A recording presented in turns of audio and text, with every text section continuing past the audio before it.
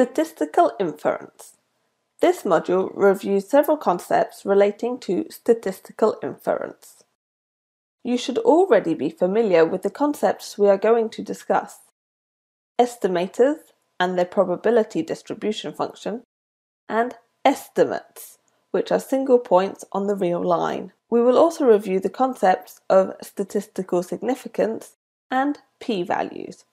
Another objective of this module is to familiarize yourself with how to interpret the results of an impact evaluation. There are a number of representative evaluations that anyone doing impact evaluation should know. The Mexican cash transfer program Progresa, later named Oportunidades or Prospera, is one such program. Take the time to read at least one of the many research articles based on the program's experimental evaluation and familiarize yourself with the basics.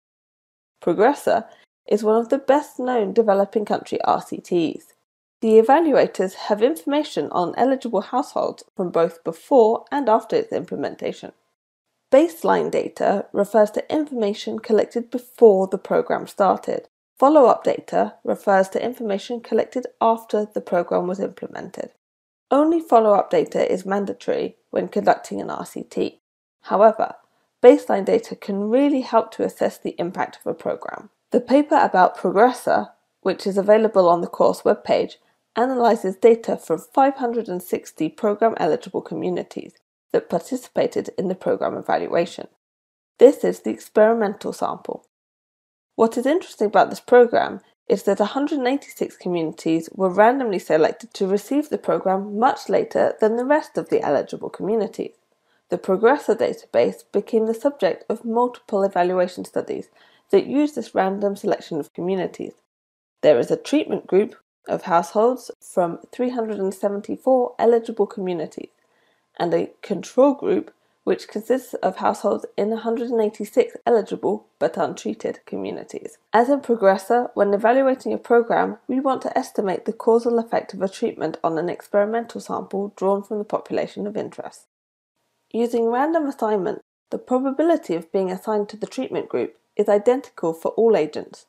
Therefore, treatment status D is statistically independent of the subject's potential outcomes. Furthermore, the assignment D is independent of the agent's background attributes X. Geometrically, potential outcome YT, potential outcome YC, and background attributes X are orthogonal to the assignment either to the treatment group D equals 1 or control group D equals 0. For example, if you roll a die to assign units to treatment with a 1/6 probability, knowing whether a subject is treated provides no information about the subject's potential outcomes or background attributes. This gives us statistical independence. When we have statistical independence, the expected treatment outcome YT of an agent assigned to the treatment group is equal to the expected treatment outcome of any agent in the experimental group, regardless of its assignment, because the assignment is random. You can see that the right-hand side of the equation has no conditioning, no vertical bar. When we randomly select agents to the treatment group D equals 1, the agents left behind are also a random sample of the experimental sample. The expected treatment outcome, given that an agent has been assigned to the control group D equals 0, is equal to the expected treatment outcome for the entire experimental sample. The challenge of estimating the average treatment effect in an evaluation sample is that at a given point in time each agent is either treated or not, but not both at the same time. Random assignment addresses this counterfactual problem as a missing data problem by creating two groups, treatment and control. The hypothesis underlying an RCT is that assignment to the treatment or control group bears no systematic relationship to the agent's observed or unobserved attributes. The expected treatment effect is equal to the difference between expected outcomes, because the expected value is a linear function. We approximate these expected values using their sample averages. When the treatment is assigned randomly, we do not observe the two potential outcomes for all units, but we can estimate or approximate the average treatment effect from the difference between the two sample means. In the last module, we also introduced the concept of identification strategy. The identification strategy refers to the set of tools or methods that enable us to use observable quantities to measure the causal effects of a treatment. In an RCT, the identification strategy is the random assignment to treatment and control, because it allows us to use observed average outcomes to measure causal effects. The statistical procedure, the formula, used to obtain a measure of these causal effects is called an estimator. Last module, we saw a very simple estimator of the average treatment effect, which was just the difference between the two sample averages in the follow-up data.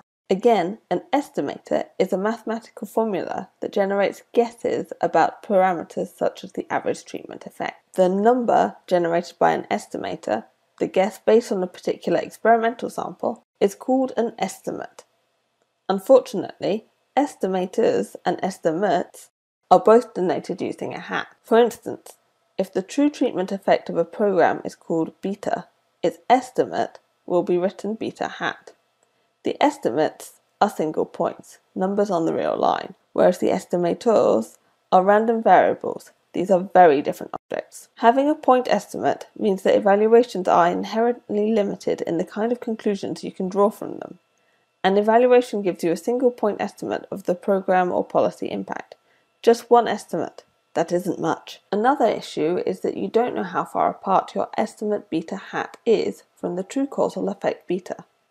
The good news is that the distribution of the estimator gives us a general idea of the precision and accuracy of the single estimate that we observe.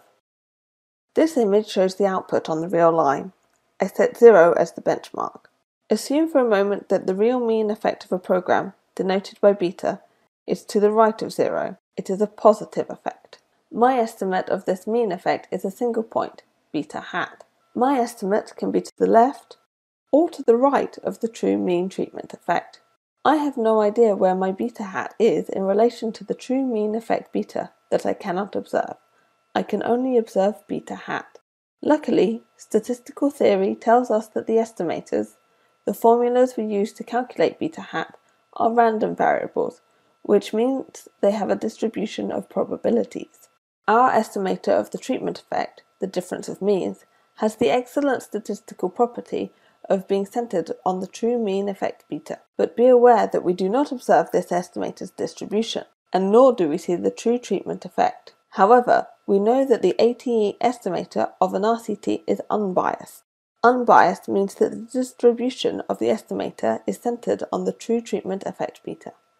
Up to now, we have seen that estimators are random variables with distributions of probabilities. On the horizontal axis are the values that the estimator can take. On the vertical axis is the probability of observing each value. The larger the probability, the more likely an event is. In this example, there is a non-zero probability of obtaining this point estimate, or an even higher value when using the estimator beta hat. This probability is given by the area under the curve, to the right-hand tail of the distribution. Of course, there is a higher probability that the estimate is near the true mean treatment effect beta. However, you cannot know where exactly your point estimate is with respect to this distribution. Well, possibly if you repeat an impact evaluation several times, and I mean you do the whole process from the beginning, including selecting an experimental sample, treatment group and control group, and then estimating the program impact.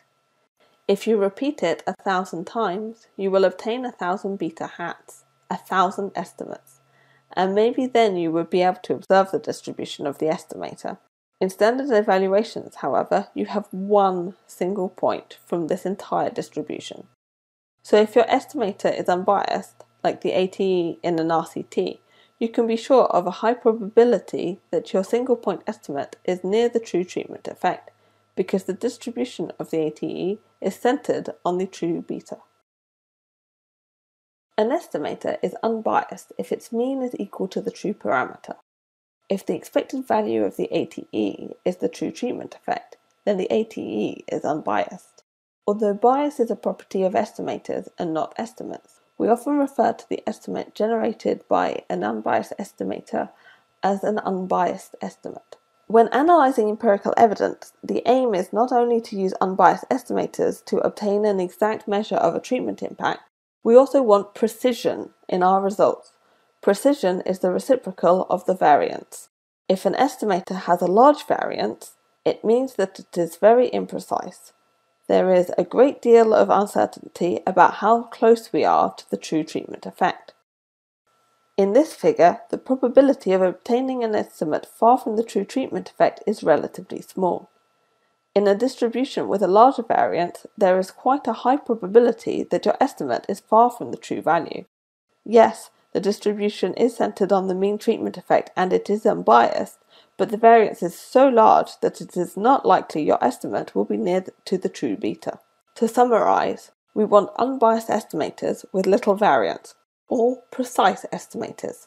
If your estimator is unbiased and has the smallest possible variance, you can be quite confident that your single point estimate is around the true value. If your estimator has a large variance, you are imprecise. The standard error measures the precision of a point estimate. The larger the standard error, the more uncertain the estimated distribution. When we use an estimator to approximate a treatment impact, we use its formula to obtain one value, a single point estimate of the treatment effect, and a standard error, which we will not discuss here, but let's just say we know its value. Then we ask the question, how likely is it that my estimate comes from an estimated distribution that is centered on zero? In other words, is the true treatment effect zero? If this is the case, the figure on the screen represents the distribution of the estimator. A point estimate is never exactly zero. There are at least two potential reasons for this. First, natural variations of the estimator around the true value. Second, maybe I'm wrong, and the true treatment impact is not zero. We are not really interested in the 1 point estimate that we just observed. We know it is not the true value of the parameter. What we really want to know is, given this 1 point that we can observe from the distribution, should we conclude that the true parameter beta that we do not observe is zero? Once again, let's discuss the systematic procedure we use to answer our question. Using our one single point that we observe, is the true treatment effect zero? We only have two pieces of information available, one beta hat and one standard error. This is all we can observe. Let's suppose that the true treatment effect is zero. In this case, our estimator will distribute around zero when we are using an unbiased estimator, while the standard error gives us an idea of the spread of my distribution. If I get a small standard error, I should have a very narrow distribution around the true value. If I have a large standard error, I should have a widespread distribution that is less precise. This is the estimated distribution I would have if the treatment effect was zero. I then compare my point estimate, my observed beta hat, with this hypothetical distribution. Suppose I obtained a beta hat equal to the number 4. It is clearly very unlikely that this beta hat came from a distribution centered on zero. If this is the true distribution, I should have obtained some value around 0, not 4. In this first example, I conclude that the distribution centered on 0 is the wrong distribution. My assumption about the treatment effect being 0 was probably wrong. If the true treatment effect is 0, then it is very unlikely I would obtain a beta hat so far away as 4. Now suppose your beta hat is -6. This is an even worse situation. If the true treatment effect was 0, and the distribution of my estimator is the one in the graphic, there is basically no way I could randomly draw a -6 value from this distribution. This distribution must be the wrong one. The true distribution is not centered around 0. In the second example, I reject the null hypothesis of zero treatment effect. It is quite easy to decide whether your zero effect hypothesis is correct when you obtain estimates relatively distant from 0, given your estimated distribution. But what if your estimate is not so far away from 0? Let's say you calculate the ATE and obtain -2. Beta hat is -2. There is a possibility that the estimated distribution is centered around 0, and that you randomly drew a single value of -2 from that distribution. However, the probability is still low. In this example, I conclude it is improbable that -2 came from this distribution. The distribution centered on 0 must not be the right distribution. Therefore, the true distribution must not be centered on 0. What if I obtain 1.9? The choice becomes even less straightforward. It is quite probable that if I draw a number from this distribution, I obtain 1.9. There is not a very high probability, but it is possible. I wouldn't know what to decide in this case. I don't really know if this is the true estimated distribution or not, so I cannot reject the null hypothesis in this final example. So we are faced with the question, where's the limit? At what point can we say this could be the right estimated distribution? Or it definitely is not? Is there any consensus? The standard approach is to take the area under your estimated distribution as 100%, then cut the tails, leaving 95% of the distribution between the cutoffs. This means there is 2.5% of the total area on the left side of the cutoff and 2.5% of the total area to the right of the cut point. Whenever beta hat is beyond these two cut points, you can say, no, this is not the right distribution. Therefore, my beta hat does not come from a distribution centered on 0. If your beta hat is inside those cutting points, you should not reject the null hypothesis. Your beta hat might come from that distribution. This is nonetheless an arbitrary decision rule. Why 95%? Why not 99%? We could cut a little more. Or why not 90%? And then the cut points are even closer. There is no hard and fast answer to these questions. The cutoff is your decision. How do we determine the cut points? There are several ways. You can find them in statistic distribution tables or by using static commands to give you the exact numbers. Instead of choosing an arbitrary rule, a standard approach consists of signaling the relative position of the beta hat with the stars. If your beta hat is within the 90% cut point, you add no stars to your estimate. If it is between 90 and 95%, you add 1 star. If your beta hat falls between the 95 and 99% cut points, you add 2 stars. And finally, if your beta hat is beyond the 99% cutoff point, you add 3 stars. The stars annotation is widely used in scientific literature to indicate the statistical significance of an estimate. There is another indicator that is also used to evaluate whether beta hat comes from a hypothetical distribution centered on 0. It is called the p-value. The procedure is as follows. First, you place the beta hat calculated on the real line. Let's suppose that beta hat is minus 1.65. Second, write the mirror of your beta hat, i.e. with the opposite sign. So, plus 1.65. And then calculate the area under the curve that is beyond these 2 points. This is the probability of obtaining an estimate at least as large as the absolute value of your observed beta hat. If the p-value of this test was 9%, there would be a 9% chance of obtaining an estimate equal or smaller than minus 1.65, or equal or larger than 1.65. So, a 4.5% probability on each side of the distribution. It is conventional to dub p-values that are below 0.05 as statistically significant, meaning that under the null hypothesis, the researcher has a less than 1 in 20 probability of obtaining the observed result by chance. The 0.05 standard is a matter of convention, not statistical theory, but it is so deeply entrenched that researchers should be prepared to indicate whether their experimental results are significant at the 0.05% level. The correct way to think about an estimation result that is substantively significant, i.e. a large number, but statistically insignificant, is that it warrants further investigation. By conducting further experiments with larger sample sizes, our uncertainty about its true value will diminish. Conversely, don't be overly impressed with statistically significant results without reflecting on their substantive significance. Standard error declines with the sample size. Anything is significant with a large enough sample. The true question is how big the effect is. Impact evaluation offers guidance to policymakers about the average effect of an intervention. Policymakers typically want to know how big the average treatment effect is, not whether the effect is statistically distinguishable from zero.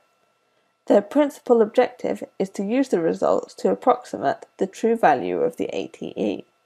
Interval estimation is a statistical procedure that uses data to generate a probability statement about the range of values within which the true parameter value is located. Conventionally, social scientists construct 95% confidence intervals, which require some guesswork. I will not go into the details of how to calculate confidence intervals, but you need to be able to interpret them from a standard output, for example in its data. In practice, we do not conduct statistical inference directly on the estimate of the treatment effect beta hat, but on a transformation of this estimate that we call the test statistic. Let's take a look at Table 2 on page 174 of the Progressor article that you have on the course website.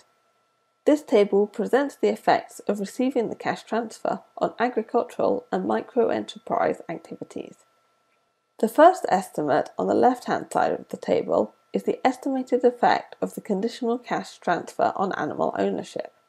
The first column in particular tells us about the number of draft animals, or working animals, such as horses and donkeys. Households in the control group own on average 0.25 draft animals.